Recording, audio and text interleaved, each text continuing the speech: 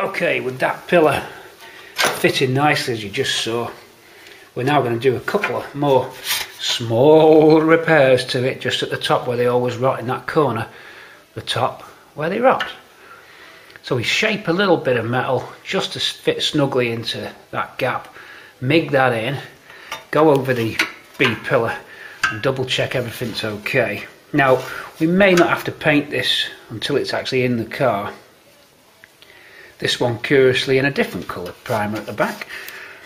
So it's pretty good shape. We need to prep it up though to fit. So we want to do our usual 1-2 buckle my shoe with the weld through primer. A 1-2 with a weld through. Always plenty of poetry on this restoration for you poet lovers out there in YouTube land. Patrons too, loving the poetry. I'll read you a little poem just for the artistic viewers out there as well. We'll shove a poem in at one point. I'm going to write a Cortina poem, I reckon, just for a little bit of variation. A variation on the theme.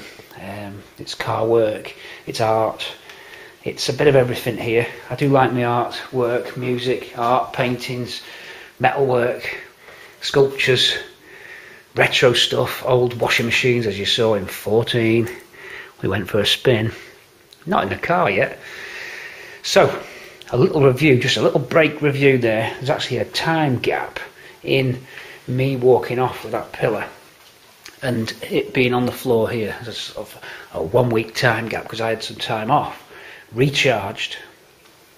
That's what you've got to do. I mean, look after yourself as well. Don't get too crazy, but try and look after yourself. Eat well, diet and exercise, and have some R&R, bit of fishing on R&R, don't hurt your hands. Okay, so it's time. The metal's just over there for us to shape, look. We can bend it in the metal form if we want, or we might find just over by the vise little bits of metal that have already been formed in previous repairs that may just go in for us, we'll see. I pause now for you as I just line up some metal for this not too tricky top of the B pillar repair piece in, bearing in mind there's a little oval cut out that's designed for a rubber grommet to fit in, and 2 tangs go into 2 rubber grommet holes, one oval shape there, one further up that's already on the car, and that holds the window in. The window kind of hinges in these little rubber grommets because the rear window's slightly open on the 2-door, on this model anyway. Some are fixed.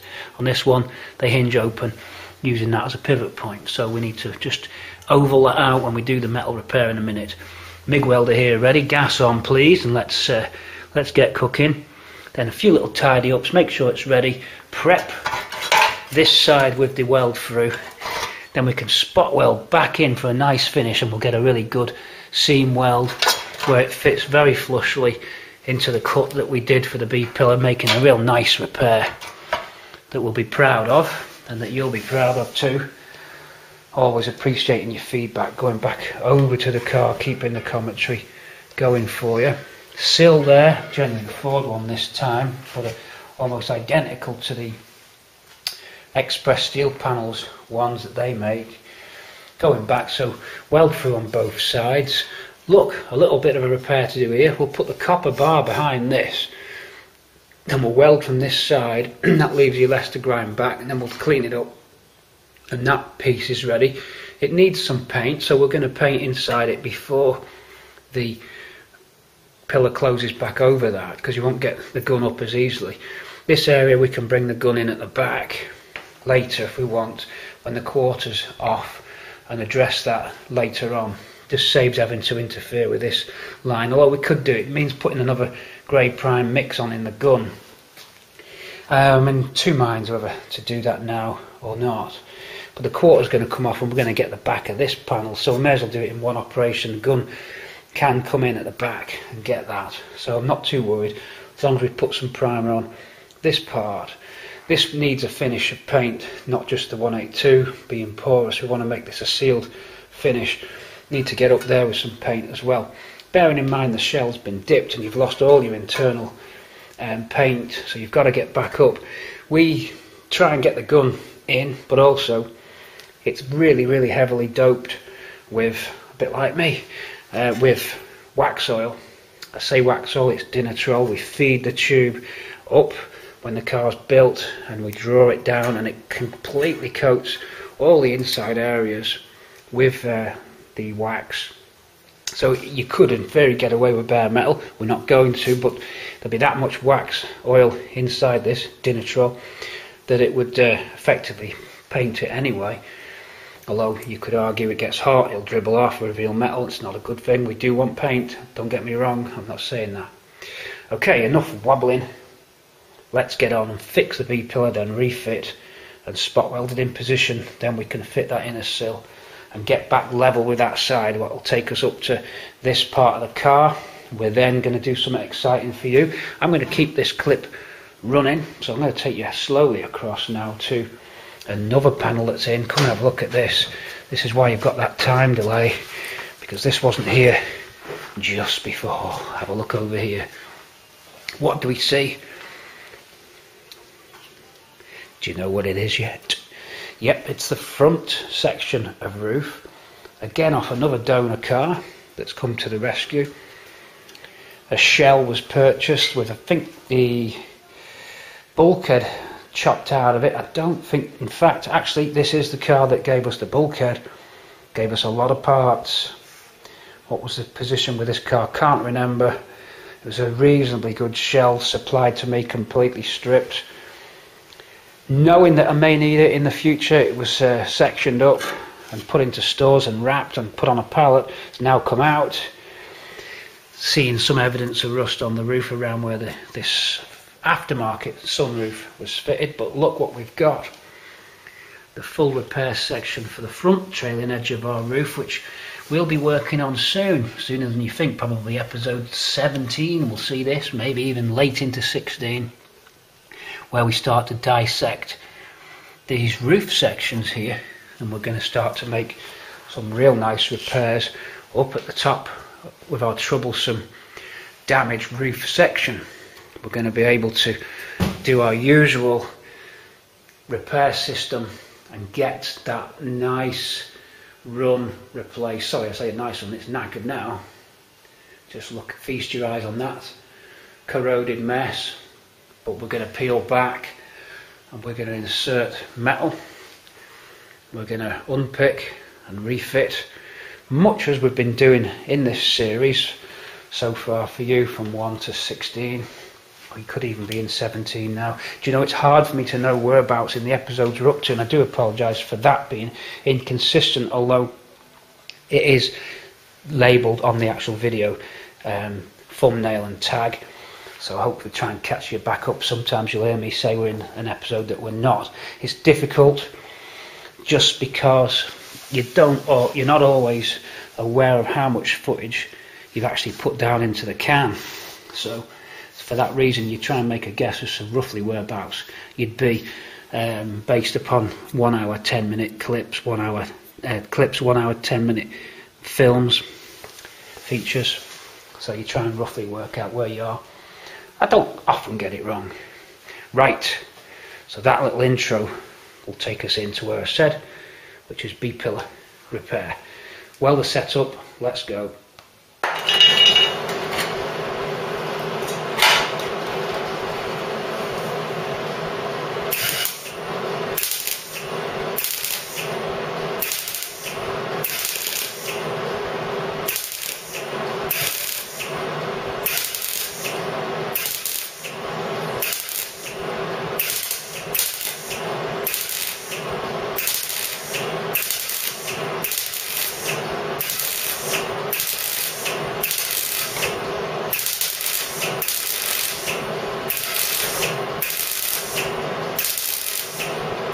Okay, the first part of this repair is in, the first patch piece, which is just an inlay of shaped metal, two sides. But what I'm going to do, this area's on the car's brass finished, because you've got two panels that join here.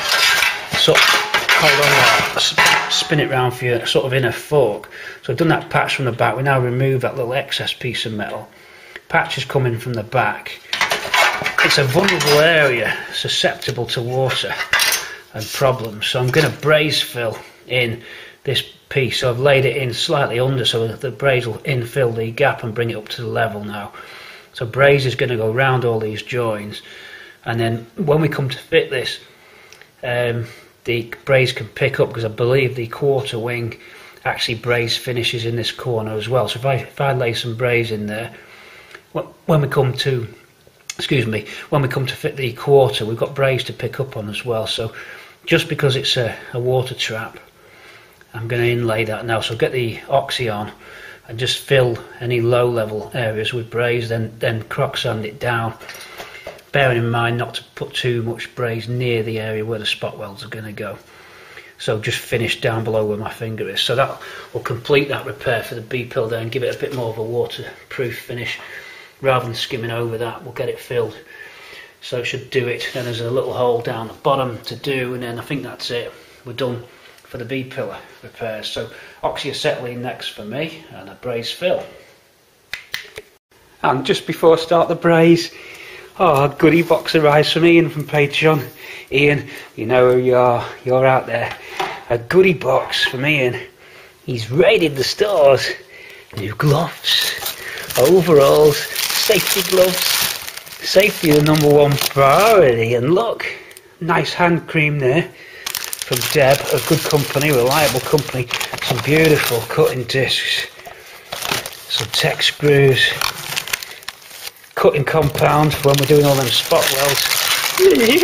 Safety goggles. Ian, it's Christmas early, I can't thank you enough. Thought I'd give you a mention when my goodie box arrives, so appreciated.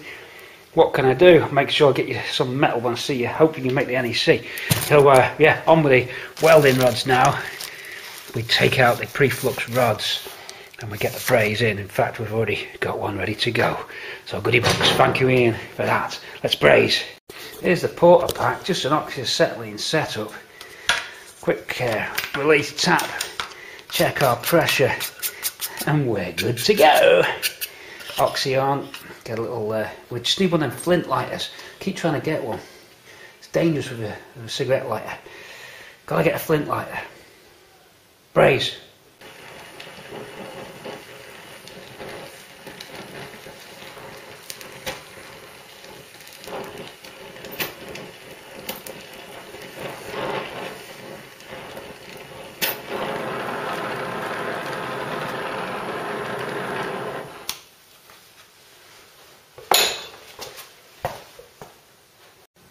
Okay, so there you see the braze is nicely laid in over the patch, and our oval just wants slightly ovally cutting out, but a little bit more just at the bottom now to go in, and we're good there, we're ready to rock.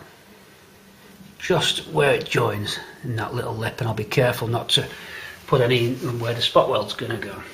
A little bit more braze and we're done. With the braze overlaid, we're now ready to shape that with crocky and get it all nice and flush as one continuous run. So we should be quite watertight there and rust proof. So we just sand that and profile that up, and that's that little bit done.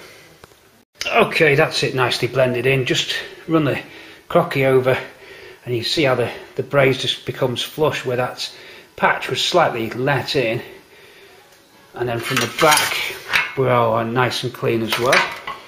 So there we go. We can move on from that repair. I'll still skim that because it'll never be exactly flush for paint. So I'm just going to do a little hole there, slight little repair on a cut line that was overcut, and that's it for the B-pillar. We can start getting it prepped with a weld through, then we can put it back into the car. We're going to fix that area.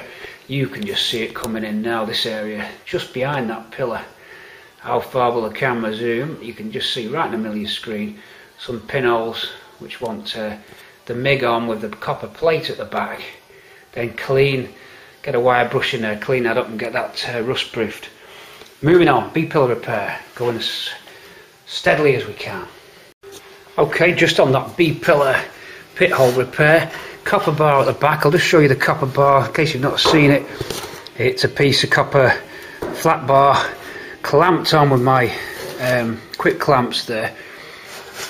and just squeeze it right tight up, so that when you weld now these pinholes, it gives it a solid base at the back. Weld doesn't stick to the copper, so you can take the copper off and it leaves it unattached, and it helps you repair pinholes without blowing through and making a mess. So we just cleaned it up, we put some in there, and now that's nearly gone. There's one more to do just at the bottom of it. It's a little bit thin round here, we can only just get the copper bar into it, so we may struggle with that one, but I can live with it. We've got most of them, we've come the way down. So B-pillar's nearly fixed and getting prepped up and ready. We're almost there.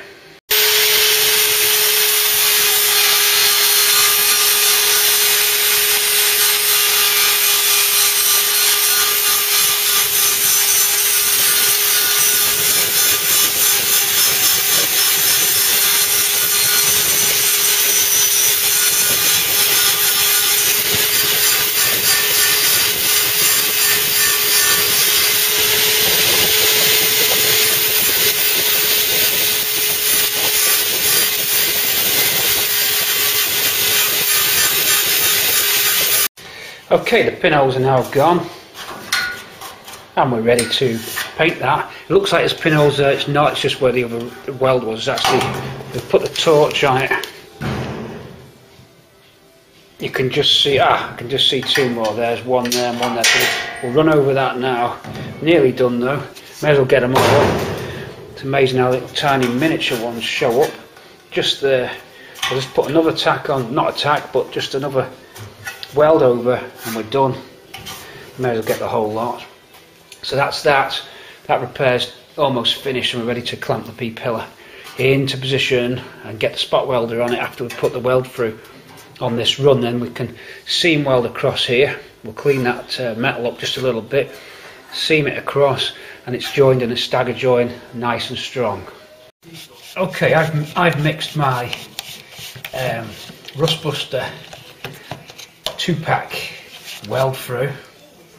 I'm now just going to take that down. Off we go. Nothing better than putting a bit of paint on. Away we go on all the faces to be welded, as we usually do. There's no harm in going over the whole lot, but I'm not going to just round the area where there's going to be a lot of heat. Up here where you get this continuous seam weld we're going to be getting. So we'll try and get that. And we're also going to be going up with a spray gun on a nozzle and pulling the primer through. And we're also going to be going up on a spray gun on a nozzle with the rust-proofing material, the Dinitrol. So preparing the faces for the spot weld and for the seam weld just there. Okay, with the B-pillar prepped and ready with its primer, we can now offer it up to the cut areas that we made. We've got the repairs on the pinholes done. Nothing to stop us putting this back together and getting on with the inner sill now, because it was always this B-pillar that was stopping us from continuing with the sill run. It needed to be there and ready to go. So I'm going to offer it up, clamp it in position, and we're going to choose the appropriate spot weld arms and then run the spot welder down it, and then we'll do the seam weld at the top. We're using this little locating tang to get it in exactly the right place. Both tangs go together the same. We can check that's the case off this side that's untouched, and you'll see that the tang indicates two pieces of metal in line with each other. I have noticed some on Cortina builds where those tangs are a mill not together, if you know what I mean, a mill under or a mill out of position, where they must just throw them together. Tolerances not being as tight. I think at around 1 to 2 mil you can get away with most things on the Cortina, but we're going to line them exactly up because that's how they came off. So off we go to clamp up B-pillar now, ladies and gentlemen, and we're moving on.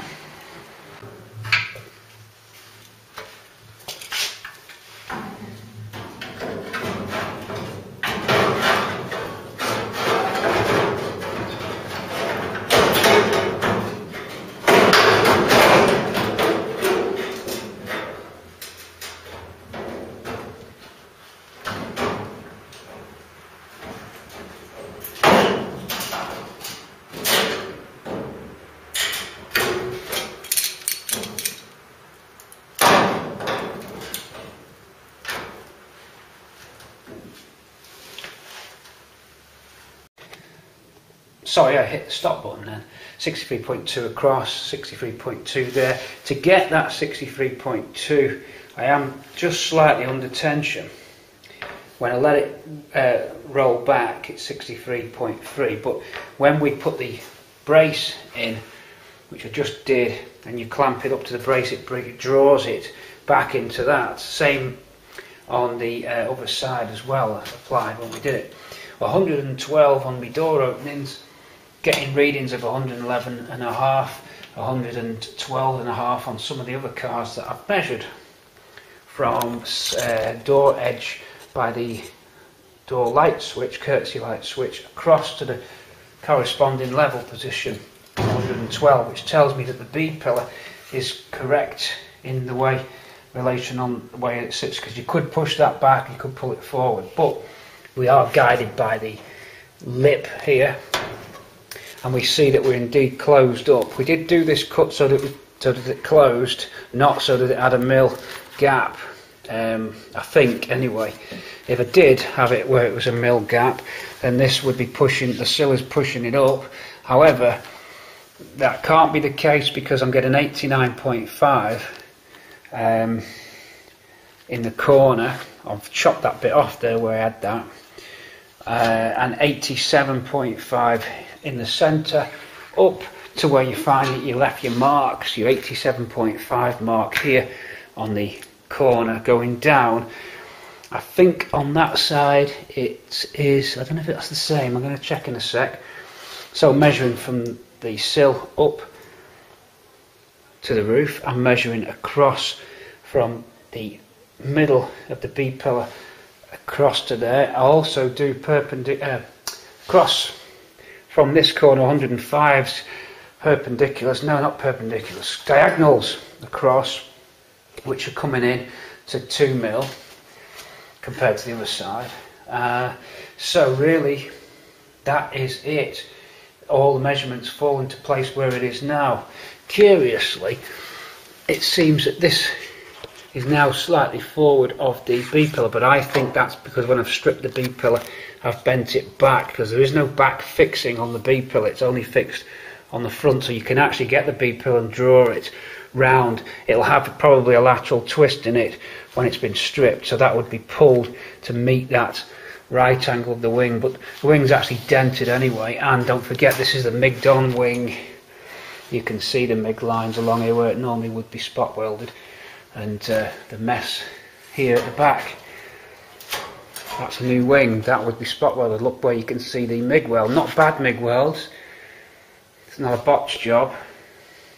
So what I'm saying is, the name of the game, before we secure the B pillar in its final place, there isn't really anywhere else it could have gone, because we left this backing plate on. We didn't alter this backing plate, it's not moved. It's braced by these inner braces here, they've not moved. We knew that it was flush more or less to a mill.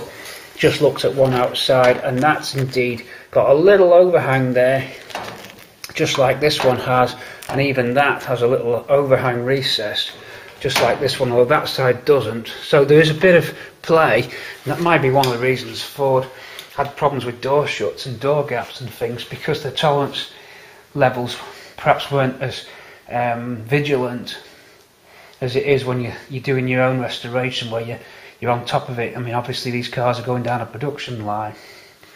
It could be that pressings were different as well, you don't know. I mean, I'm sure that the assembly workers did a good job with what they had, and it's just the way that things vary. All in all, when you look at the build, to have these couple of mil specs is nothing to worry about, perhaps too much. Although it's nice to try and get some symmetry, which is what I like to do. Even if it's out by 2 mil, I'd like it to be out the same on both sides, simply because I just like things to be even, just the way my brain is.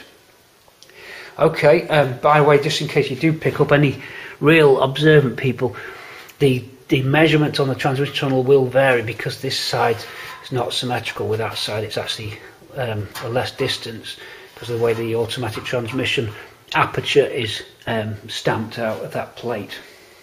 So double checking, and it is looking good in terms of our floor. If you look, our floor there meets the sill more or less flush. There is a bend in the floor just about here, so I'm going to push down when I fit it, then it comes back in true up this end. So the floor's got a warp around halfway, a bow in it, but that floor's been stored, pushed around, pulled around, welded, MIG'd of course, but it's not a problem to just apply some force to it. You could even use your foot if you wanted and just push down. If you could manage to get the clamp on, which I could, if I didn't have the camera in my right hand now, I'd be able to just push that into position and clamp it. You can see it flexing now. I'm pushing on it, so that will give us a little bit of tension, which is quite a good thing to have it. And don't forget about the idea where when we put the cross member piece in, there it is, flip side up, we're going to jack strap round both the sills with a ratchet strap and draw them tight up to that cross member, bearing in mind our gap measurements across from sill to sill, which I seem to remember was being 630.4 or something like 136. What was it now? It's written. Let's go around that side and have a look and just refresh ourselves before we get the spot welder out and do the bead pillar. What was it? 136.4, so 1 metre 36.4. I think we can get that now. I've drawn that in. You can see where I had the strap round it just before I took that side off to see if the principle of jack strapping, ratchet strapping the sills towards each other worked, and it does. You're only talking about getting that last 2 mil and bringing it nice and tightly against the cross members, both of them by the way, not just the seat cross member but also the back seat cross member, not fitted here because we've got to get it. We need a new one, but we've got one sorted, don't worry. And then just strap the car up and then weld them in position, and it just puts a little bit of tension in the shell, which I think is a good thing.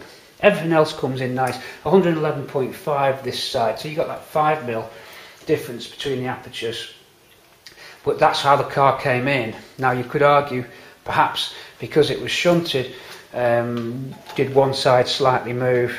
However, when I look at other Cortinas of fine variants, I've not seen 5 mil, I've seen a 4 mil variant on gaps with cars that have not known to have any accidents or rebuilds indeed, my green car being one of them, and the Cortina Estate being the other. So we're always checking and double checking all the time with this and not get complacent with it and make sure that things follow as they should. And in fact, there's our sill to roof at 88, so 5 mil variant there on what we had when the car came in. We will probably get that. I'm just going to go back again and check that I have got 87.5. I seem to remember that I have. Yeah, I've written it down on both. That's today's reading and that was the original reading. You could correct it to 88. You could pull up. You see how I can pull the sill and slightly weld it higher on the inner sill edge, which would hold it in position. Or you could loosen the sill at the bottom and bring it up a little bit if you want to, as far as you can get away with the bead pillar fittings. But you don't want a bow in the middle of the sill for the sake of that. You really want the sill to lay nice and flat, rather than trying to get that OCD millimetre thing. You really want to be looking at the actual final product, because no one's ever going to know about that. But what they would know about is if you try to get closer tolerances at the cost of warping the sill, you know, by doing this. You don't want to. You really got to make your decision, and this is the time to do it. The bead pillar sits there, and there's not much to stop me now from fixing it. I don't need to worry that the repair I made at the bottom of the bead pillar is pushing on the sill in any way. Indeed, it's not. We look down where the wing meets the sill, and you'll note on a two-door that they have a folded edge, and the sill fits. The wing fits over the sill like that, with virtually no gap. So that just, if you can hear it, it's just going in. Now, if that was way out, you'd not get that. I know there's not much of it left here, but it could be that when I come to fit the wing that we have problems with this piece. We just don't know yet. If it did, you could slit it, you could alter it, but that could be a potential problem in the future, even though I'm pretty much convinced that the sill is lying in its correct place. It wouldn't take much to get this sill slightly higher at this end and off the level because unfortunately for this end I haven't any reference points and there's nothing left to reference to, so we're hoping that the beef pillar is going to give us the height, because this could kick, this really could kick. So what I'm going to do, I'm going to double check these measurements and just make sure that I'm not pushing up into this quarter, because that would be dangerous if we did. So in other words, what I'm saying is this B pillar could come down another 2 mil if it wanted, which would open this up to a 2 mil butt weld gap. I'm going to have to refer back to my video. I'm almost sure the blade went through both pieces, leaving a blade thickness there, and at the moment I'm closed up, telling me that the B pillar is pushed up too high and it needs to come down. That could be a possibility. We need to make sure that was the case. So it's time to refer to my material. I can't remember what happened with that. And the 89.5 here to there is coming in. If I push the sill down, that then opens up to 89.7. I need to go and check the other side and just see. So basically what I'm saying is I'm just going to throw it one way, throw it the other way, get the best compromise between everything that we've got, symmetrical wise, actual finished door aperture wise, stuff like that. We need to make sure we get this bit exactly right. It's a shame I didn't put some kind of marker just here, except to say that I used these, and it's really okay, looking like only a mil too high, which would explain the angle grinder. So I'm tempted to drop down and line that perfectly up and accept that this drifts a little bit to 0.6, 0.7. I'd rather that, because that would give us a little bit more play here. I'm feeling that that's a bit tight, and that by the time we put another wing on there, could be struggling. I'm trying to see on the camera if you can see, but it's unfortunately this has been damaged with the rot, so we can't be sure that this lower wing edge is actually in its correct position. I mean, I would presume where that rust is there. The camera lighting's a bit low. See, we seem to be a bit close for this wing to sill gap. I want to make sure that's a very visible gap line, so it's very important. We need to make sure this is right. Okay, I'm going to go back and make some other checks, but I'm just explaining to you the procedure here to make sure that we get it right. Okay, bear with me, YouTubers and Patreons. Thanks for your patience here while we explain you through this. And suffice to say, I'm eager to carry on going and get this underway, but I don't want to rush it. Okay, give me a 5-minute break to make some video checks. I found another good reference point. These parts haven't moved, sorry for the fast zoom, these parts haven't moved. 17 to the bottom of the sill, and then back braces for the door cards, both sides 17, both sills, so we're okay, we've reached equilibrium, and now the spot weld has been fired up. We're going to do a couple more down here. I'll let you see that, and then let me get on and spot weld. B-pillar spot weld.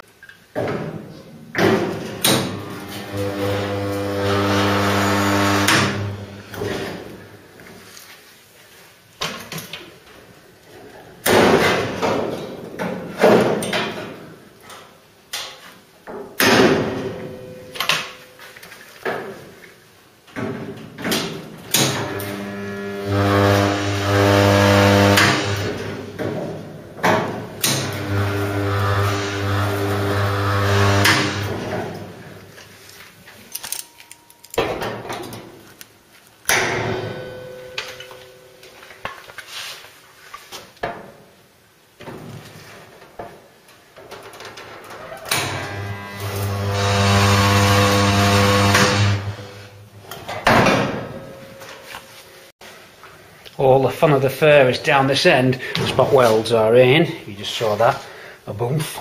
And now, get them clamps on there and get this nicely clamped up ready for the weld.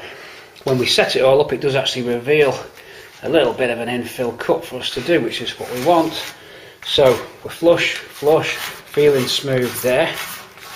We're ready to put a runner weld on that, and we'll get going and do that now. Just set the welder on. I think I go for position 2 on the welder. Here's our front end of the welder there. So we're going to set that up and get a butt weld in.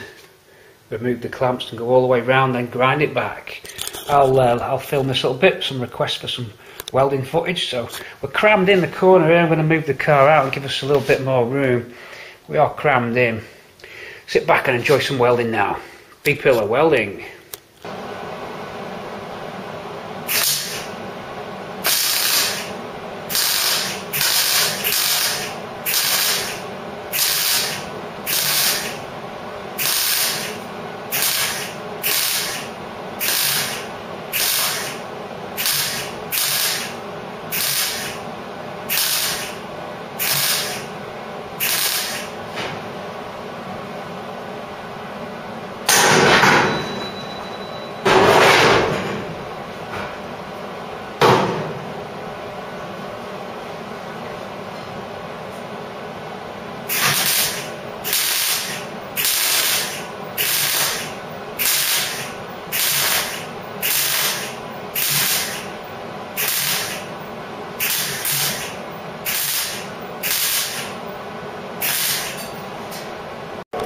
Okay, I'm welded, ready to grind back, and we're getting solid. Grinding back time now, weld is on. Okay, ground down and filled, ready to go. Alright, I'll need a little bit of filler in that, I suppose. You can just feel a ridge. Don't know my file anymore in case I file through the metal, but tough, strong and done. B-pillar, welded on. Next is to start getting the the inner sill. Hang on. You can hear me better now. Welder off. Inner sill next then. Prep the inner sill and start getting it ready to fit. Let's see how it fits first. We'll mock it up. So just tight in the corner here. We could do with making ourselves some room. I think that's the next mission for tomorrow, is to clear some space in there. We're not messy, but we're just a bit tight in the corner here. Could flip the car the other way round, of course, and put the front end in first. Quite possible, but I've just about got enough room. I can manage here. Time to vac the floor so we're not in all the dust. Pretty much happy with the B-pillar. So it's inner sill next on this near side. Inner sill coming up. We'll drag it out. I think it's just under there, poking through. Needs some prepping, sanding down. It wants some prime and paint and some usual. Our good old trusty weld through primer. We can start spot welding it in position, same as we did that side, and then finally get that sill on, and then we're done up to halfway. We can start on the roof after then. Okay, let me clean up the inner sill. I'll get it out for you and show you what we've got, and we'll mock fit it first. Outer sill off now. We've got that B-pillar sorted. Great stuff, going well, enjoying it as well. Hope you are too. I'm having a good time. Trial fit of the sill is good. Nice. Just kind of like finds its way in. Clip up, follows the floor good. Everything's just in line. So we're good with the sill. So now we can clean it all up. We'll get the wire wheel on that, and then I'll prime it and get it into our Ford primer and the weld through primers, of course. Losing my voice today. Okay, here we are. Take this off now. We know it's all alright. There's nothing major needs modifying, and we shall clean up both edges.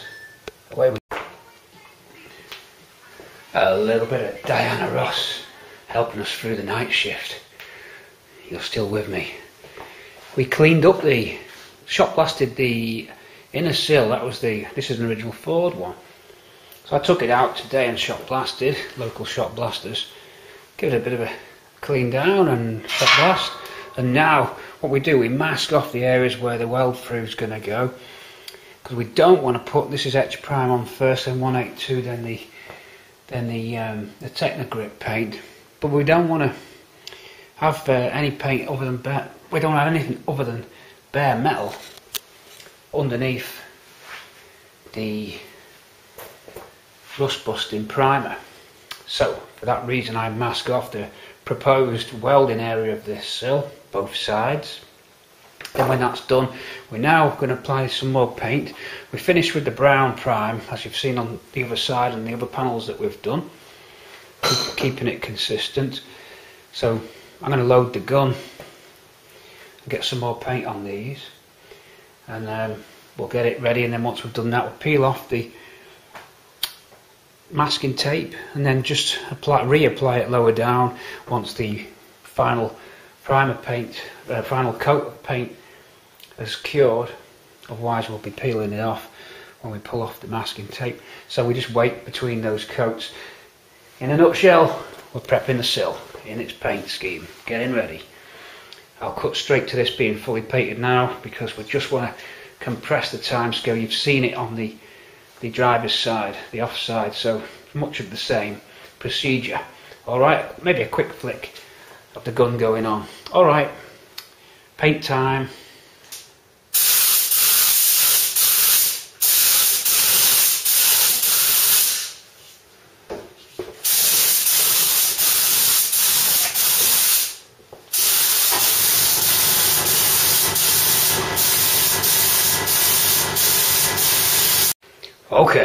Okay, final paint on. I just realised I've done this side differently. Not that it's a problem, it'll work out just the same, but I didn't paint this side. Did I? I was going to paint it after. It doesn't really matter. Makes no odds. There are some areas on this which I don't exactly know where they're going to line up for the cross members to meet, but what we'll do is we'll just sand the paint off there and then put the weld through on when we know the exact position. So there's a few little alterations to do in terms of the paint, but it's best just to get some paint on anyway. No harm in just putting that on. If you scratch it off or scratch it or anything like that, it doesn't really make a lot of difference. Don't forget we've got seam sealer going on the seatbelt anchoring bolt and also on the jacking point at the rear, so the seam sealer will repaint over the seam sealer, and of course we'll be seam sealing the jacking point at the front. We haven't done this one yet because we're not finished. We had to add that extra bracket, if you recall. There it is, there's the extra reinforcing bracket, which curiously doesn't come with the Ford sill yet, is fitted by Ford later on. Okay, so that's the score with that. I'm now going to let that paint cure for a while. Actually, it's evening time now, so I'll actually give it a break and drop back on this tomorrow because I've got some editing to do. So, got a shuffle, juggle me time around, because the time's precious and you've got to manage it. I'm just about manage to manage it. Right, I'll be back when this is done. I forgot to mention before I go, retire for the evening, let the paint go for tomorrow. Hello, it is Technogrips, fast to dry. Anti-vibration gloves, look.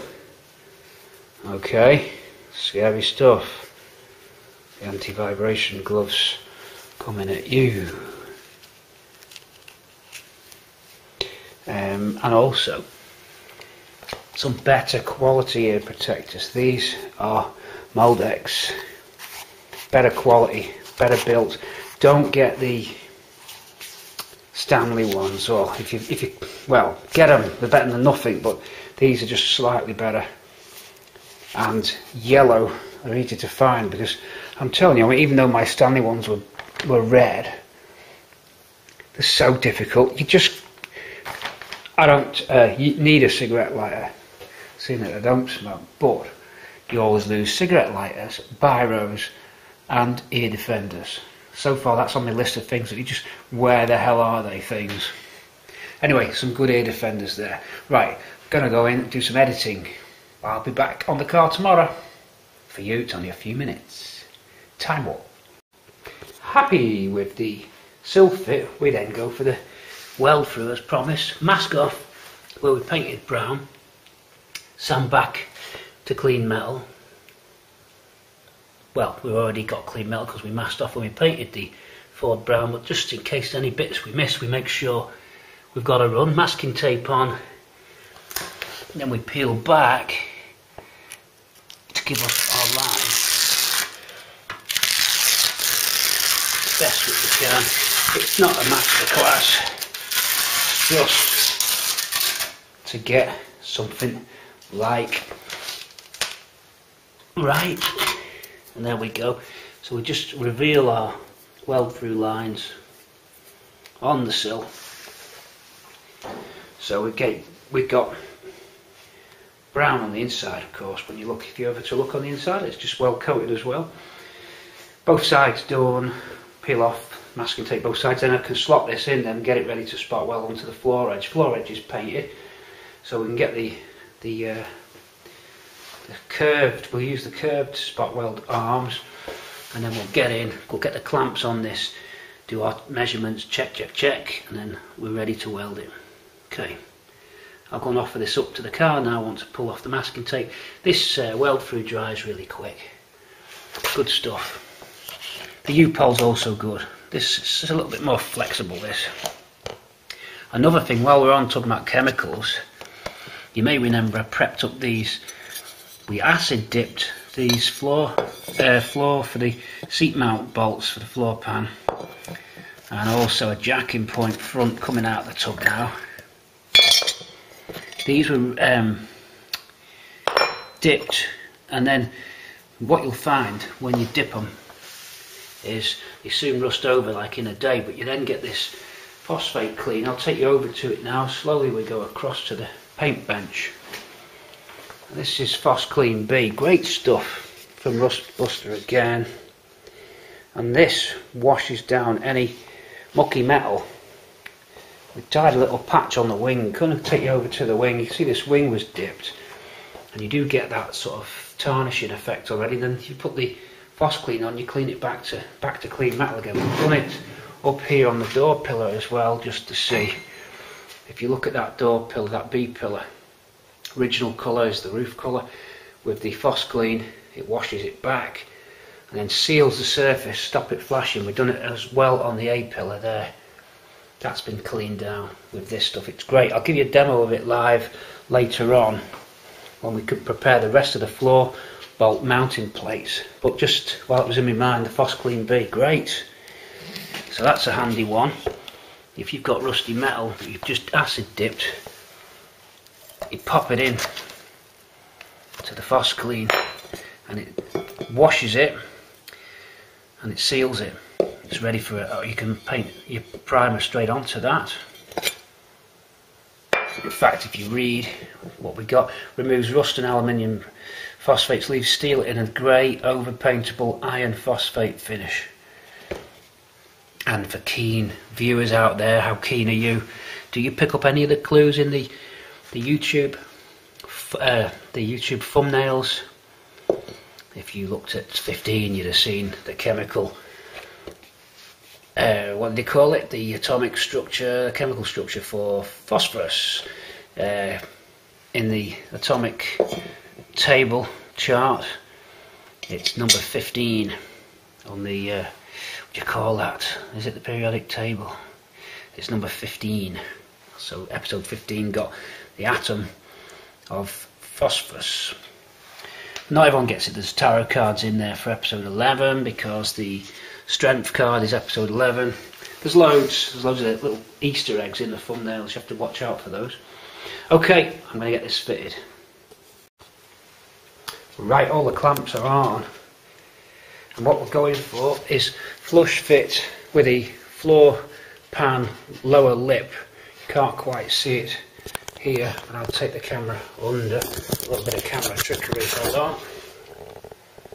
See me, and then the lower lip flush with the sill. Just see that there. So that's what you're looking for. So we've got various clamps along the bottom edge. It's the bottom edge that's important at the moment. We don't secure to the B pillar and we don't secure to the A pillar yet. The floor is pushing up. If you look at where that is on the B pillar, it's a bit high, but as soon as you just put a little bit of weight, it lines it back up. That's because there's a twist in the floor pan, just the way that it's gone in. I would say that it's just got a curl on it by about a centimetre. There's nothing when you just press it, so that's not a problem. We use the jack if we have to here on a block of wood, and that assists us in pushing up any high areas or low areas there, and then compress it and then lock on. So I'm getting ready for the first run of spot welds to get this locked in, and then once we've done that we can get the sill and prime the edges of that with weld through and paint the inside of the sill in the Ford brown as well, and then we've got it, we're done. We can then start completing this side. First job for me now is to get the spot welder loaded up with the curved spot welder arms, and then do a run along here. It gets just every other space in because we come back when we weld the sill on and go through all three sections of metal. So that would be your floor edge lip, the inside with the inner sill, and the outside being the outer part of the outer sill, and that would pinch all three together. Quite crucial that we get these spot welds. Here is a very structural place, so we want to make sure the metal was very clean, the weld through was on, and everything's clean, and all under the faces of the A pillar and under the faces of the B are clean and primed as well. Everything's really ready now for the spot welder to come in. We'll just go around the other side and double check just in case I may have missed anything. We'll do some checks. We look at the front locating tab ready to bend down and lock over that. This rib fitting nicely into there. We're slotted underneath the bottom of here, and we've got our pin on as well to make sure that we're in line with the jacking point, so that we can withdraw that without too much effort. And you can see it's quite neatly tight up against it, which lands exactly at the bottom of there, so more or less we're right. If we find that it's a little bit of resistance here, we can always just sand out a little bit of metal to make this easier. We're not locked rigid, we're quite tight, so we'll keep our eye on that bit, make sure that it's right. We could go up just a little bit more at this end perhaps. We could get the jack and just raise that so that's a little bit freer.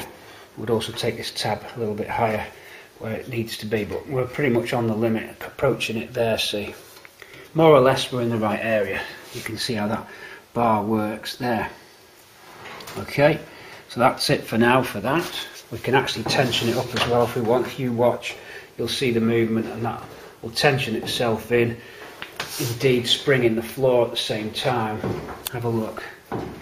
You can see the entire twist in it. This is where it's quite critical. We did well on the other side, and we'll do well this side. This is how we can address this if we want. The clamps can go here. I push up with my knee, and then we would now lock there, putting that under a little bit of tension, but making this jacking point bar go in and out quite nicely. So that's to watch when we come up the centre weld. Brings the floor up a little bit as we would want it to, and just puts a little bit of a tension in the shell. Spot welder next then, please. Here's a tip for you. I'll have to speak loud so that radio don't pick up, otherwise I have to keep going to the radio, turning it down to film. Right, get your crocky and sand the inner edge of the floor.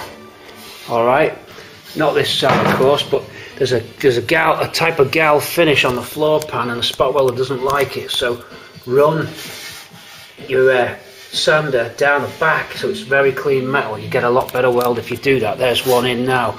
It's hit nice, look at that. Okay, so the tusks are on the spot welder there.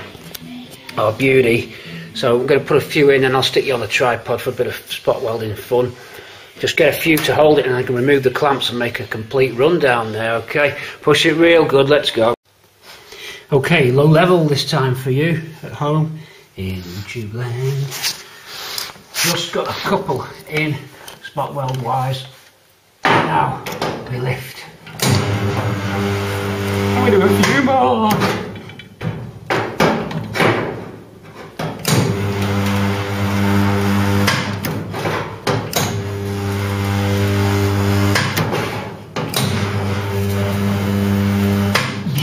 all singeing nicely.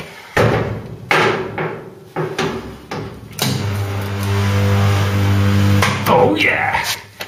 What I've found is just take a little bit of paint off.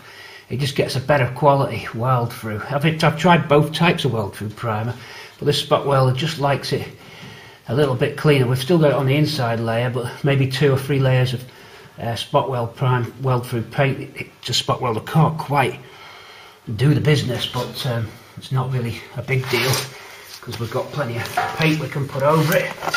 Continuing on, just coming to the left of your screen for the final run. It's been fun.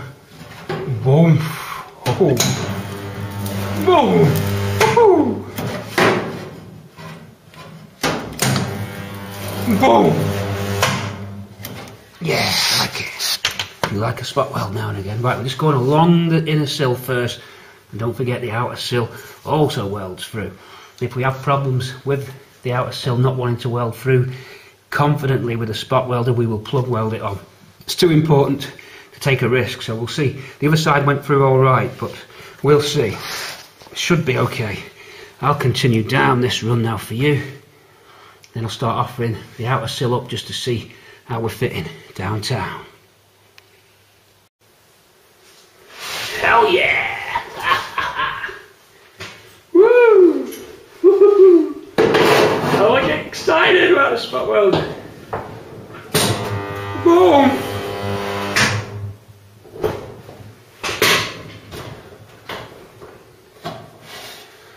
Okay,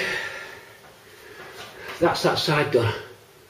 Why am I slightly out of breath? Well, not out of breath. Spot weld's a bit heavy, that's all. We now get the sill. Not yet final fitting, but a trial fit first. Then prep the inside of the sill, our usual paint scheme. Then in, and then I think, can you think of any reason why we can't fit it? I think we'll be okay. So, that's gone well. Everything's through. They're really good welds, by the way, on here. I really feel the quality of them, so confident about that. Yeah, I'll just carry on with the spot welding, carry on with the sill. Here we go, let's try the sill fit. Okay, I'm on with trial fit of the sill and I'm really happy with it. Drawn it all in together. Whoops, there's the magnet again. Okay, you see a little dip down there, but it's the same on the other side, so we're okay. And we're flush up against here. And everything looks right over there where it should be. And we're good on the bottom edge. It likes to have a little bit of tension, so when we fit the bottom, we'll just curl just a little bit underneath the sill, just to tension it up. But if you see how it closes up, there's a little wave, but then again, that is factory. You never get these completely parallel. That's just perfectly acceptable. B-pillar fits, slots in, and it looks like the wing's going to fit. Look at that difficult area of the wing.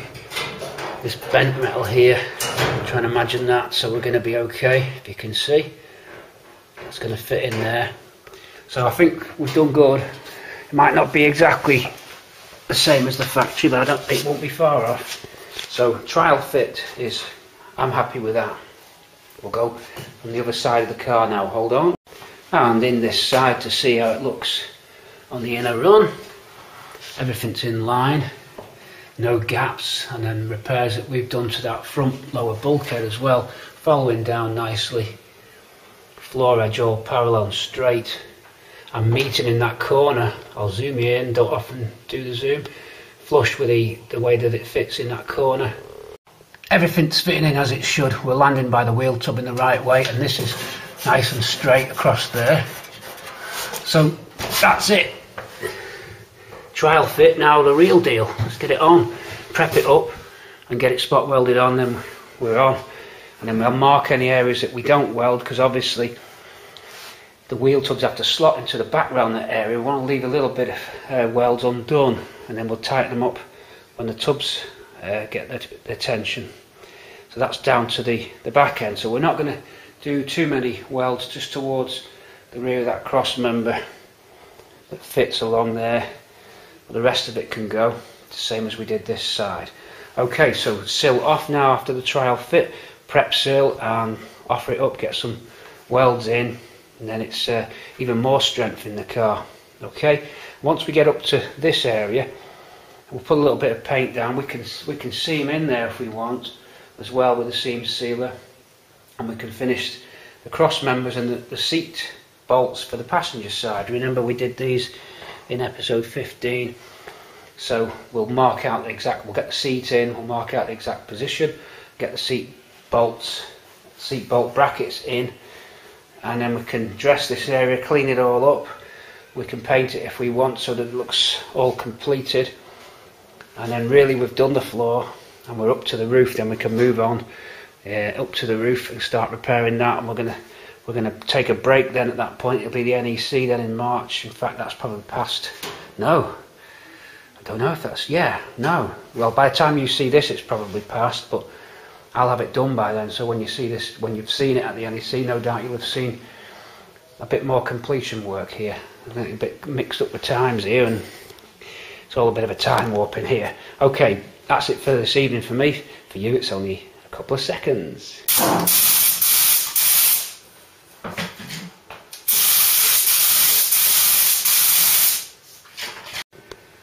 Okay, this sill is painted, plucked and ready for the pot.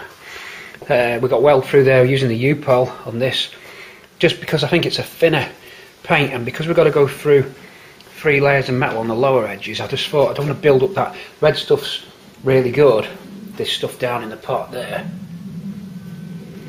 but the U-pole, it's tried and tested as well, and I think they both got their own individual pros and cons. For this sill run we go U-pole. Well, I'll just remind you what that is in case you've missed it. It's good stuff, smells good too.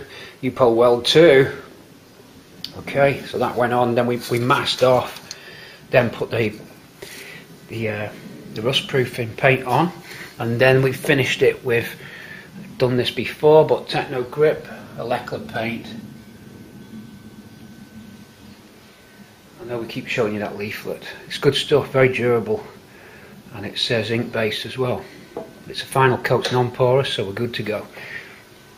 Brown on then, Ford's brown, and now I take the sill along and clamp it up into place, then run the spot welder in the various locations, and hopefully, let's fingers crossed that we can get through all 3 layers of metal on the spots. I did it on the other side, so I can't see any reason why it won't work this side. The only reason I've got doubts is I was struggling with the sill, inner sill last night, but I think because I had the welder in on an extension cable, I think it weren't getting enough current, so we'll run straight onto the ring main instead of, don't run them off extension leads. I think that's not a good idea. If you are running heavy current off an extension lead, always fully uncoil it, otherwise it acts as a magnetic coil and heats up and can burn out, especially on heavy loads. Weld through primer, spot welder plugged into the ring main, and clamps, and off we go for fill fitment. Fill. No, got it wrong. I done it again. Sill fitment near side. Thank you.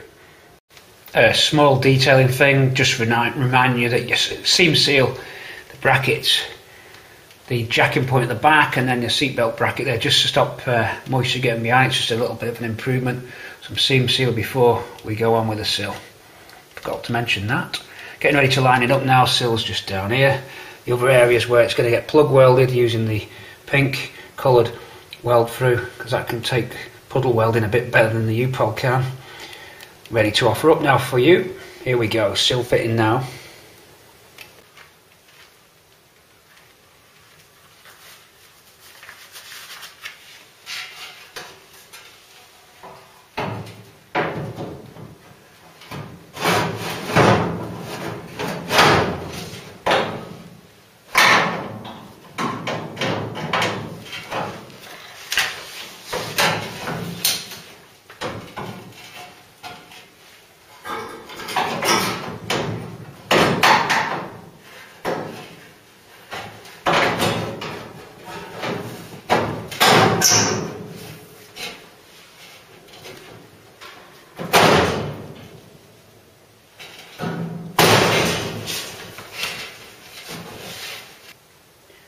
Okay, so we're in there, just nicely clipped in.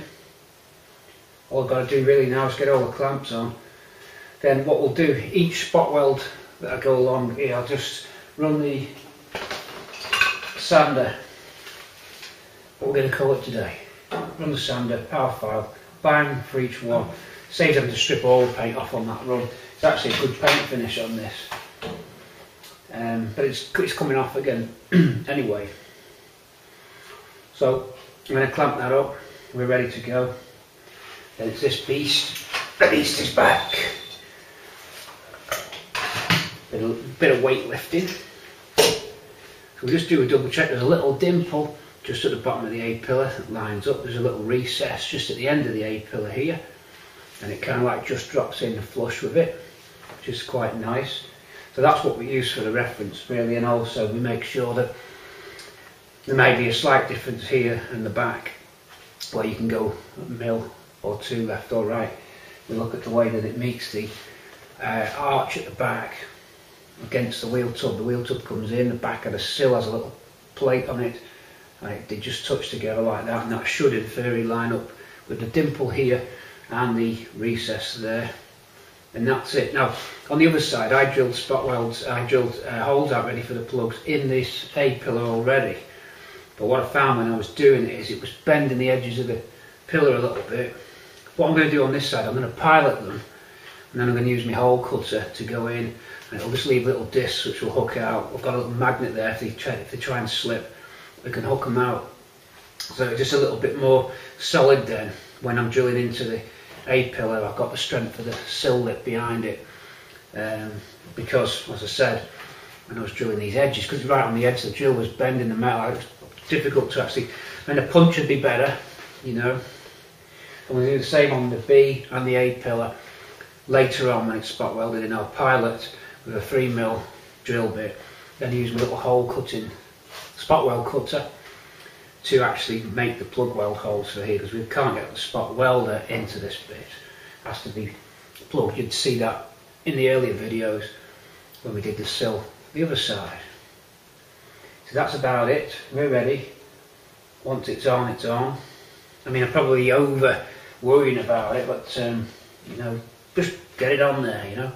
Okay, we'll cut straight to the oomph. Let's go. Okay, just a tip on spot welding before we start. Well, I've done a couple already. Make sure your probes are clean. I'm going to bring these probes up to the camera lens so you can see. These are sort of like tusks, and they reach in and just curl round. Now you have to keep reshaping them because they do wear down through a lot of use. So I just use the power file today and croc sander tomorrow to get them clean, and then to get the shaper spot weld, nice round shape at the end of each probe, and then I like to test it as well and just make sure it's doing what it should. So 2 pieces of metal, and I'll just do a test. I'll put 2 on it and try and break it. And we'll have a look at them. That's what we're getting when they're on the car. So they're pretty good. And then we try and break it. Shouldn't really be able to get this apart. So once you build them up, I mean, we can keep on going, we'll get them, but it's torque. We can rock them if you want, you'll get it, but that's the kind of thing you're looking at. So just before I start on the sill run, a little thing on the end of the probes there. There's probably better ways than I'm doing it, perhaps. Spot welding is something I'm still learning, along with normal welding. But this seems to work, gives a good finish, and we're ready to move on. I'll move the camera inside the car so that you can get a little view of a few of the spot welds going down on the top sill lip edge first, and then we'll put a little bit of tension into the sill and then get the bottom edge. Hopefully it'll go through those 3 pieces of metal. Let's try it. Okay, join me on a little bit of the sill run across here now. I'm sticking my head right down so you can get in.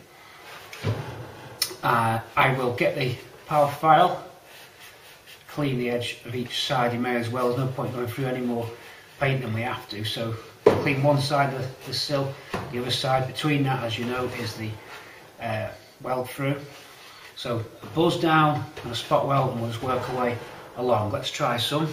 We'll start here. Let's do one there now. I'm going to bring the light in so it's even a bit better for you. Even better for you. Okay. Buzz down.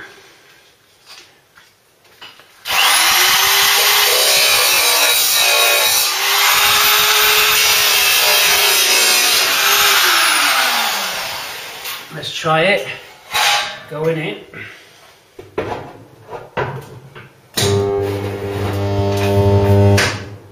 You heard the high current noise then, which meant it's a success. That's our first in, so a couple more for you. Let's turn the timer up one little bit more. So stay on with me in YouTube and Patreon land. Get on that Patreon. Please help us, help us, help us.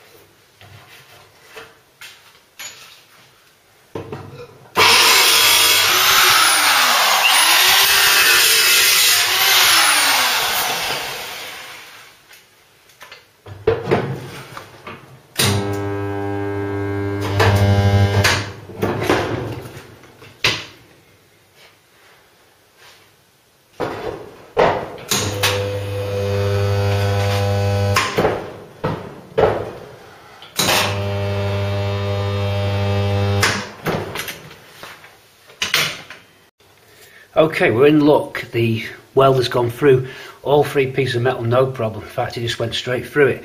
So I've got one fixing on, and I'm just making sure now that the edge of the sill goes flush with the floor pan. This requires just a little bit, 2mm jack up. So we've got the jack under the sill, and we compress it up till it meets the edge. Didn't need a lot, but just enough. You can see it now highlighted in grey there. We can come down a little bit. Watch. As I release the tension on the jack, you'll see the gap change and close up just there where we want it. You see that? This gives us the parallel. It's actually just pushing on the floor and the sill combined, and the block of wood brings the two pieces of metal together, so you get that effect, which is what we want. It's acceptable for it to drift out a little bit, because they all do, the meeting faces on the Ford cars, but we wanted it somewhere nicely flush together. So now what we do, we get the croc sander on there, take that paint off. I've already done all the back, so you only got to do one side. Then the jaws will get in there of the spot welder, or we can clamp it if the jack's in the way, clamp there and come in from that side to the right of your screen, and then we can get that nipped in, and we just do one in the end, one in the middle and one at the other end, and that gets it, the floor pan, then infill between the gaps. Okay, so the good news is the welder goes straight through all three pieces of metal, which means we don't have to plug weld, and we'll get nice spot weld finishes here. You can always reinforce with plug welds between the spots if you want, if you're not confident about it, but all this metal is very clean and new, and it's got weld through on it. There's no reason why we shouldn't be getting the professional result that we want. Okay, so I'm going to clamp this. Going to use those locking pliers there. They're just better suited for that edge. There they are, because they can nip in. And then I'll drop the jack down so I can come in from the right with the spot welder. Let's put a spot on to that now and work our way through this lower edge, because we can do it. We've already established that there's no disadvantage fixing it now at the bottom regarding door gap. It doesn't affect it. Okay, I shall continue on with this exciting part of this build on this side. Really looking forward to seeing this coming together. Exciting stuff. Let's go. Join me then at ground level. But you're fed up with this spot welding now. Who can ever get bored of that buzzing sound? The newt doesn't. The newtster doesn't. Boom! Thank you.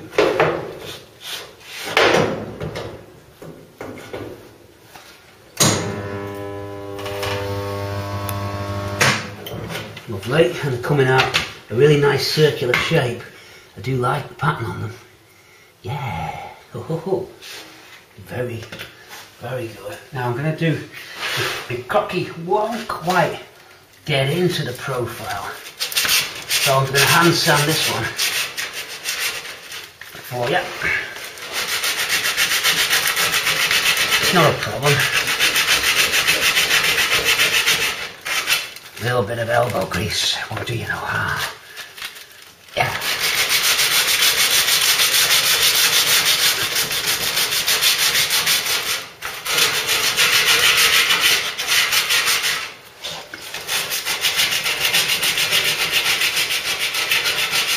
Just taking the forward paint off. Not the paint I put on, I didn't paint it, just the paint from the new old stock panel. That welder needs really clean.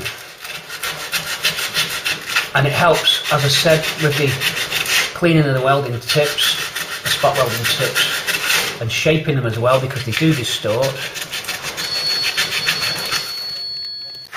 Back in the game. So, only a few more to go and we're done on the sill.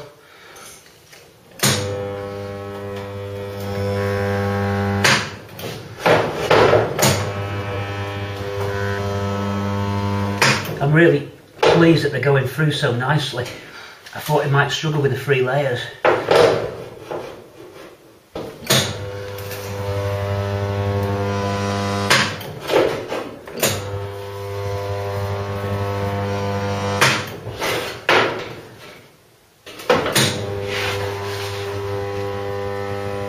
Beautiful.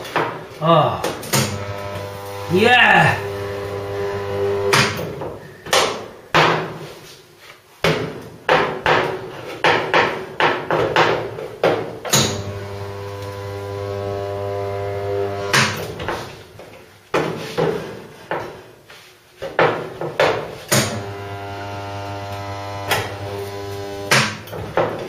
That's it, I think. Our spot weld has successfully fitted the sill really solid. Wow, how exciting is that? Looking in under the light, I'm so... Oh. Now you might think, why is it so exciting? Just because you just get immediate closure of the job. Yeah! Wow! Thank you. Okay, ready to weld the A-pillar in, and the technique for making these plug weld holes, if you remember, I managed to grind out the metal from the back so it didn't leave any spot weld drill holes in this, because some of them were right close to the edge, and it's harder to recreate that nice flush edge. If you drill out some of the factory welds, they break that edge away, then you've got to try and recreate a nice clean edge to your A post. So I pilot them out, then we use the hole cutter, spot weld cutter bit, which you've seen on previous videos, our friend there, and then what happens, you get a nice little biscuit that pops out, leaving you the perfect place to plug weld. And because we've already primed it, the primer's there and everything's ready to go, so what we do, we carry on putting in, I think there's about 5 along this run, with a pilot. Here we'd be very careful because we're close to that edge. Here it gets better as it opens up, and then by the time we get to there, it's losing contact. I think there might be one more here. And that way, it just gives you a very neat way of getting the plug welds in without sending a drill bit through or pre-drilling it first, like I said, because you risk distortion on it a little bit. So it was an idea and it's worked. I've never tried it before, so I'll be doing that more often probably. So great, I'll just prepare the rest and we'll do the same on the B pillar. See if we can find any more plug welds that are needed. There's not that many to have to do. It's only plug welded because you can't get the spot welder arms in. I mean, you might be able to poke it through the sill stamp outs, the circular holes in the sills, but I think it'd be tricky. I don't think it'd work without specially shaped spot welding arms. This way, the plug weld, it's good and solid. It ain't going to go anywhere, especially when you've got your A pillar and B pillar. I think, because it's not an industrial grade spot welder as well, I think I prefer to rely on hard plug welds in these areas. Here at least it's going to keep the car together.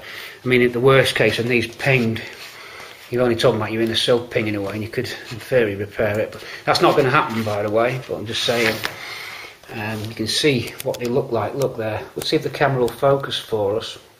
It should do. There it is, it's focused, so you can see the quality of the spot. It's a lovely spot, look at that. It's a beautiful little spot, what a honey. That spot welder. You can go out, you can bang nails in with it all day and it'll come home and shoot dead on target every time. Look at that, that's a lovely little spot welder. Those ones from Lidl, they use them in Africa, they're no good. It's a quote from Taxi Driver, by the way. Okay. I think it's a quote from the Taxi Driver scene where Easy Andy goes with Robert De Niro to buy. Robert De Niro goes to buy his guns. That spot welder, you can go out, you can bang nails in it all day, and it's going to come back, shoot dead on target every time. Look at that. It's a great little gun with a heck of a wallop. Right, continuing on, I'm talking rubbish.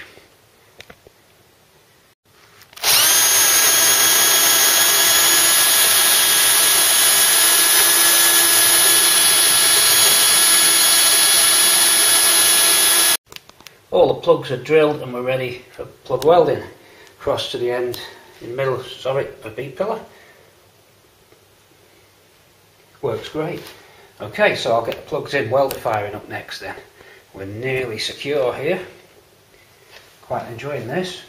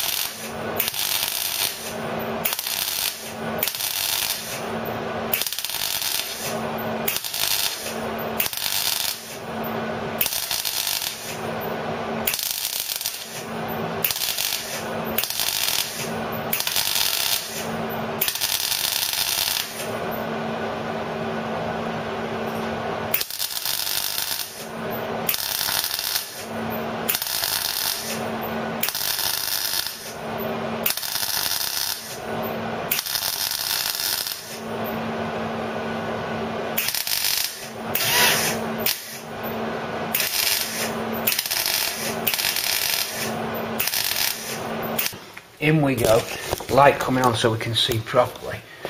I'm going to show you a little tip which will help you if you're doing this job. Down we go.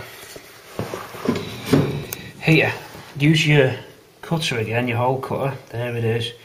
Go through one layer, that's the inner sill.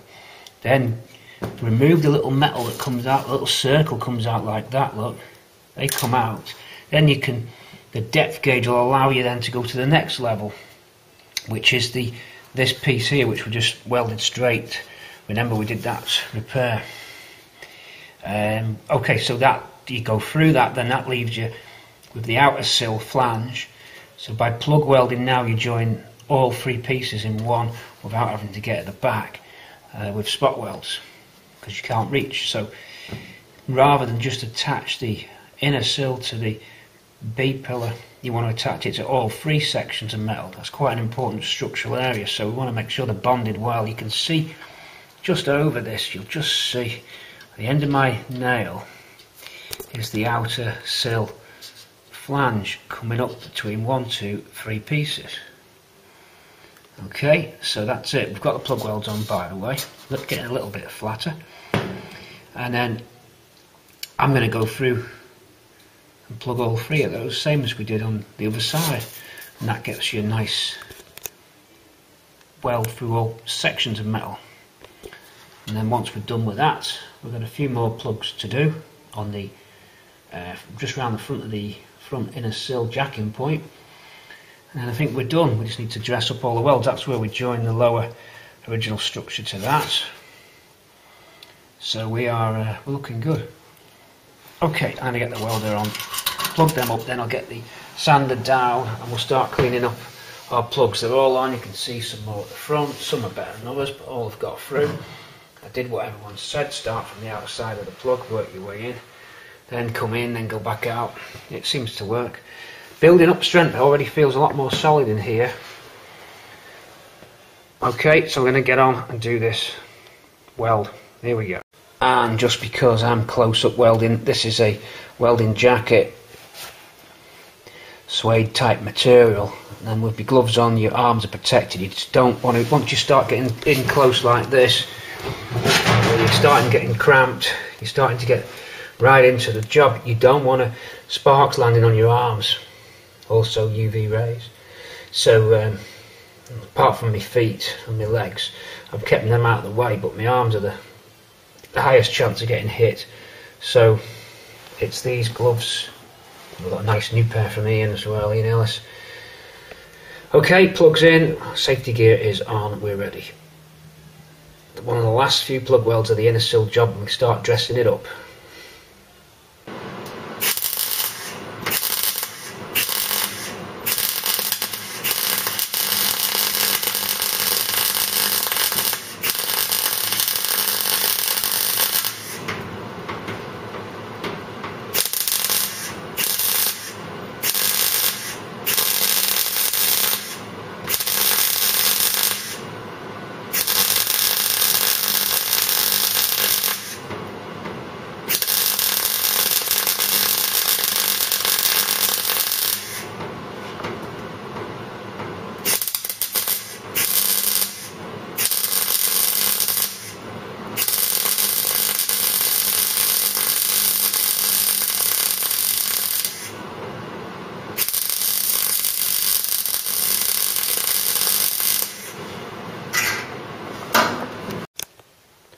All the plug welds are complete, all the sanding down is complete, so we take the sander and down we go, take all the heads off the plug welds, and get everything neat, so everything fits in nicely, feels solid.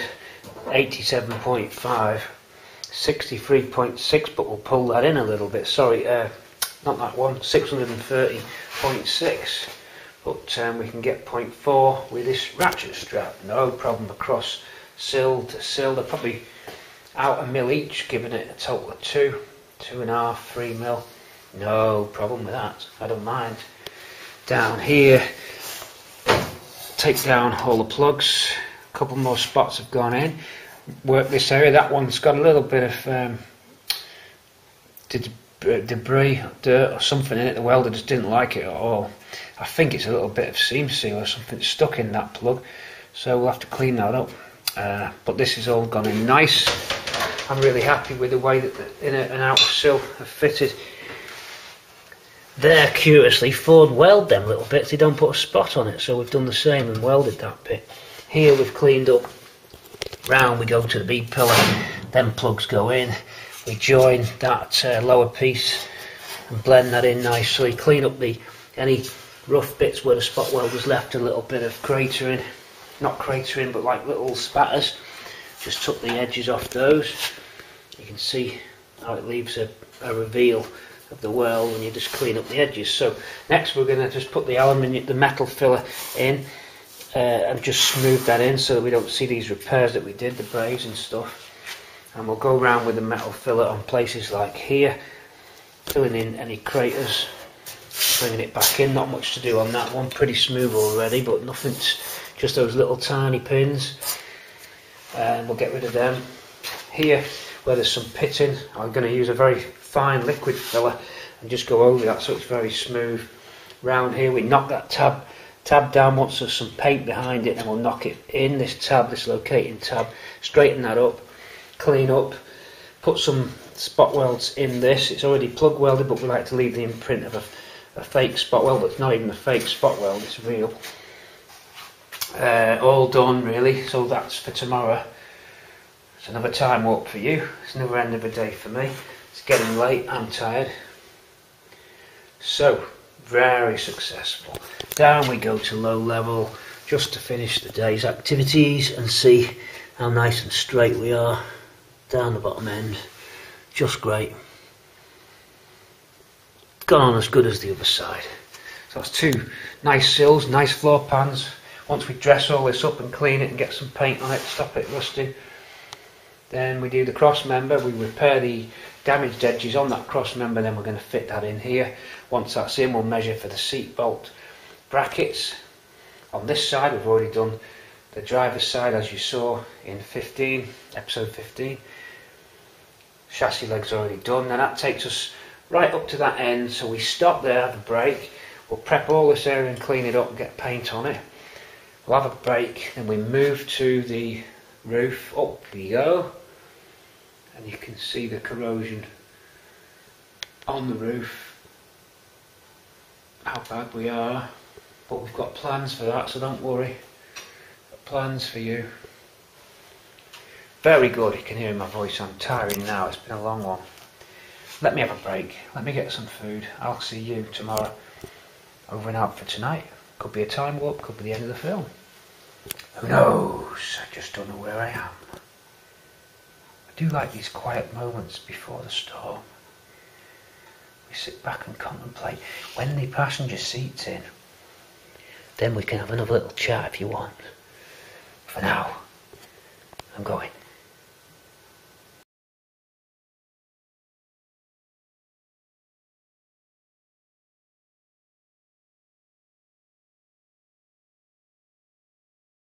Aren't we?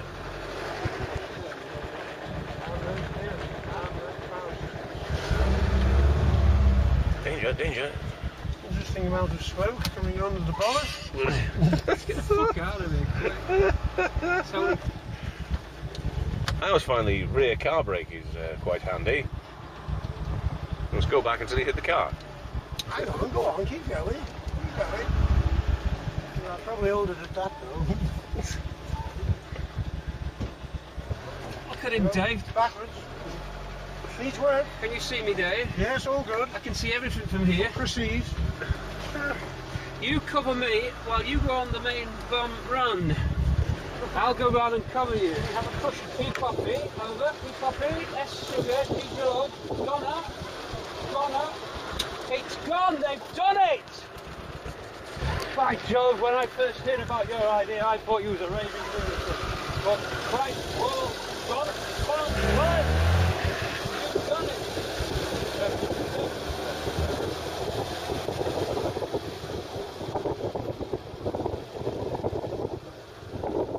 Even thank them now. You don't really inspire a lot of confidence then. I can't see. Well, You can't see. in the sun. Keep it steady, Tony. You're my main cameraman now. Shit. That's, the filth. that water is ineffective on the old It's windscreen. alright, they're having tea. They've got in for a cup of tea, they'll be fine. Neighbourhood watch. Right, the out of another police vehicle. We'll have to Now reduce. accelerate away now. What's all that smoke coming from the bonnet? The fumes, the fumes!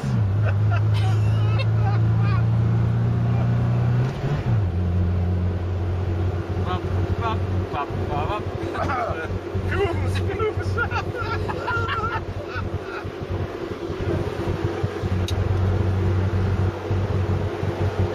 I'm drifting a little. Stay steady. Steady. Up a bit. Steady. Steady. Bit of bonnet flapping, sir. Up a Hoist the bit. main sail, hoist the main sail. Washer jet fails. Steady. Come on, Peter, take him. Steady. Steady. Up Give a it the bit. beans, give it the beans. How about the wireless? Steady. How about a bit of music?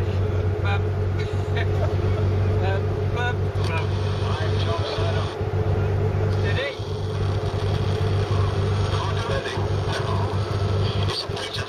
Looks like all lips, something different right enough.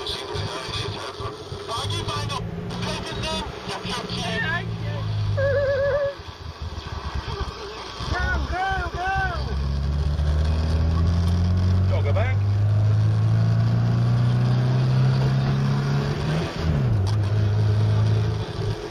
It's a bit crude.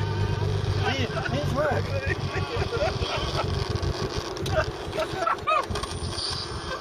Oh, we are allowed. That's a very attractive lady. Hospital. Yes, we should have been hospital. Yeah. I'll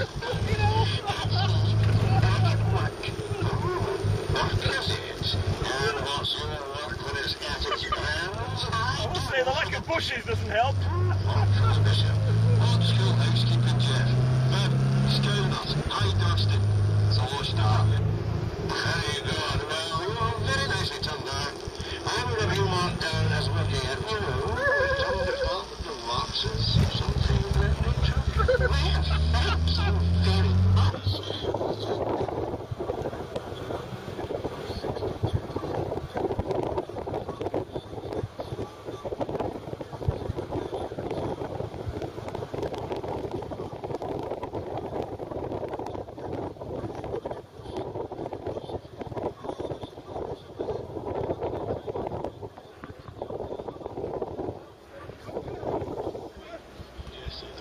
My arm's getting tired.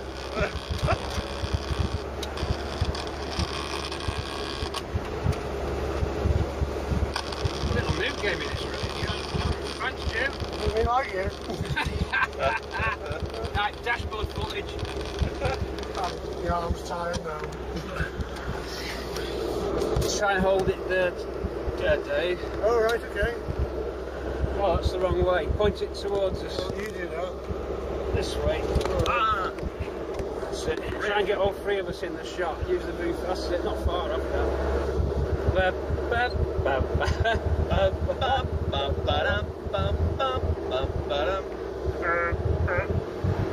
TC! Come on, TC!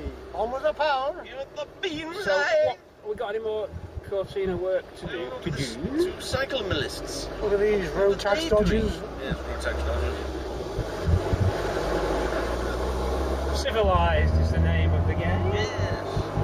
I think petrified. Landed gentry. It's gone quite leisurely now. The fumes, the fumes.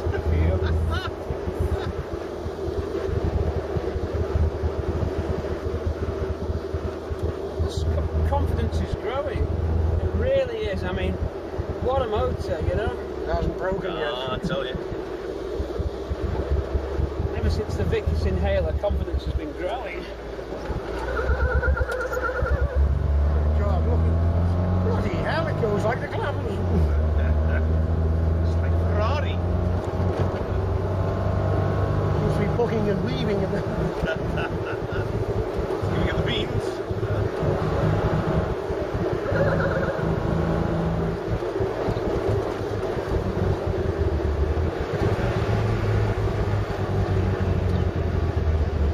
No problem, boys. No problem. No problem.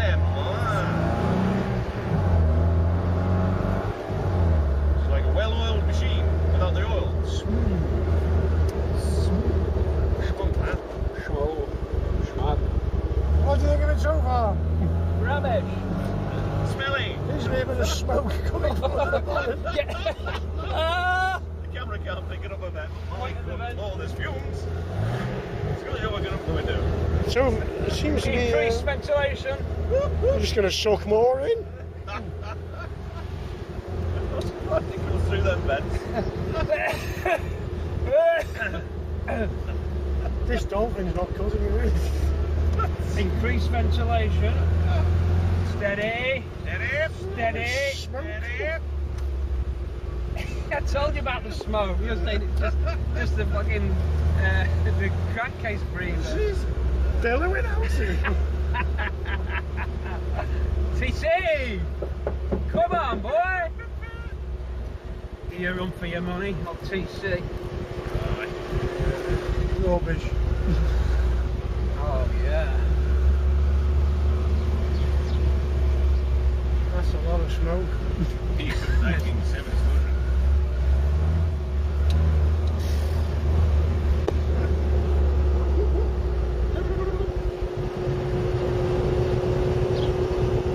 Does the extra ventilation help or? Yes, it smells like summer fields in here, you know. Lovely. Strawberry fields. Okay. Mind that, shite? We'll see you very soon, guys. Yeah, it's nice. There you are. There, yeah.